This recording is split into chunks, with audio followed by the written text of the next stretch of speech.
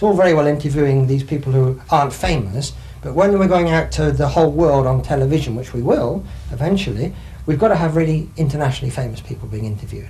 And before we actually film, of course, we'll have got their relations in to have a chat with them as well. So it'll all be documented as well. And that will come in time. What I'm pushing, and all my colleagues on the scientific side are pushing, is that we've got the experimental proof of survival, and we now know where the next world is. But understandably, everybody wants to know much more than that. And I'm quite prepared to answer the questions, but as long as you realise this is hearsay now, because when somebody materialises at our experiment, the exciting thing is that they're there, proving their survival. But as you can imagine, we're firing the questions at them. What's it like in the next world and all this? So when they answer those questions, you realise we're now onto hearsay. I'm quite prepared to wait until I get into the next world to find out whether the hearsay is correct. For example, I'm very keen on sport, cricket, rugby and golf. The first thing I ask, of course, is do we play our sport in the next world?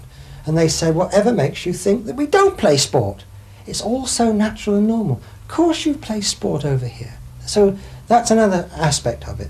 Then a lot of people want to know about reincarnation, because through mental mediumship you're getting a conflicting story coming back from the next world. Some people in the next world are saying, yes, we do have to keep coming back to Earth but to learn lessons and develop our characters. Then other people are saying, no, we don't know. So I thought I'd ask one of the materialised figures and get it straight from the horse's mouth, so to speak. I said, do we actually have reincarnation? Do you have to come back onto Earth? And this chap said, I'm sorry, I don't know. Now that's natural. He said, you see, you don't die and get the secrets of the universe. He says, honestly, I don't know whether I've got to come back. If I have, then probably I'll just find myself back there. When people materialise, like that little boy materialised at 9 years old, he died of cancer 9 years ago, and he says, Mike, we have totally different laws of physics over here. We've still got laws of physics, but at the different speeds they operate at, the different laws come into effect. And he says, even though I died 20 years ago at the age of 9, this is how I'm coming back. We can change our etheric bodies. You can't change your physical body, you're locked into that, but as soon as you break from the physical body, you can change it. So I'm coming back now as the 9-year-old boy my parents lost, and when they die, that's how I'll rush up to them, as the 9-year-old boy they lost. But when you're over here for a while, you'll find everybody operates in their prime. 25-year-olds in perfect health. They don't have any disease at all in the next world. Disease is purely of this physical world. They don't have any mental defectives. Mental defectives is a damaged brain on Earth. It's just that the mind hasn't got a perfect instrument to work through. So they've got different laws of physics in the world, in the next world, and they can change their etheric bodies to be young or old.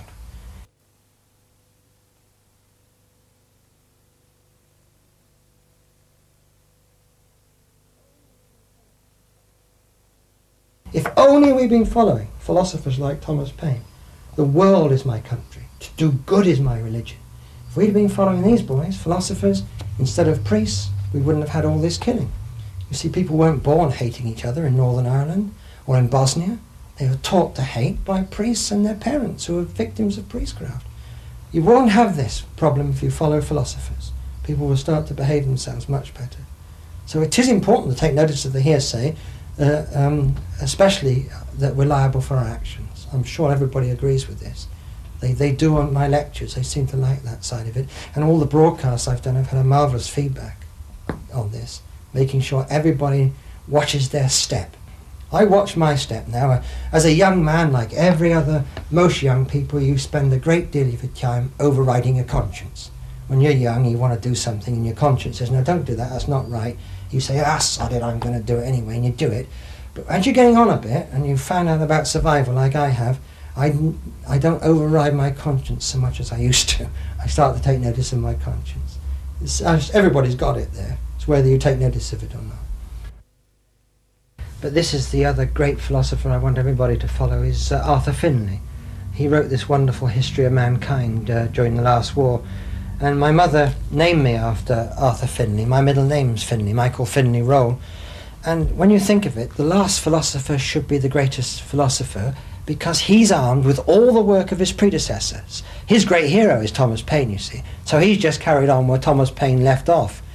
Thomas Paine wrote The Age of Reason in 1794, exactly 200 years ago this year. And Finlay died in the 1960s, but what he's left us in a legacy, these wonderful books. So if we carry on following, the line of philosophers to follow is Pythagoras, Socrates and Plato, the ancient philosophers, because they all said the same as Finlay and Paine, that we all survive death. There's a vast universe out there you can't see and sense. These are boys 2,600 years ago saying that, you see. And that's what Paine was saying in the 1790s. Don't listen to the priest. All love one another and be together and don't hate. And then if you come down to Arthur Finlay, the last great philosopher, saying exactly the same thing and putting it all together, you see. So are these books readily attainable? Yes, it's taken me 14 years to get The Curse of Ignorance republished, and we've now got it republished and it's available.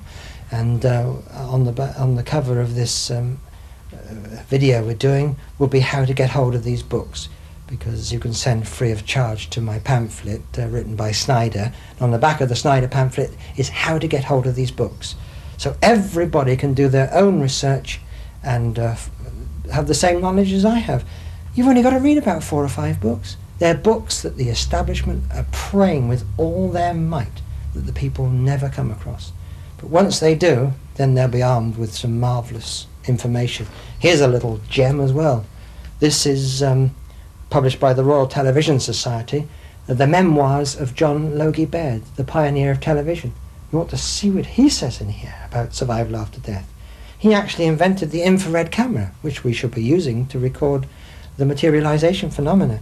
And Baird in here is a picture of him working with Sir Oliver Lodge on the infrared camera. And in the text here, he says that one of his colleagues, a professor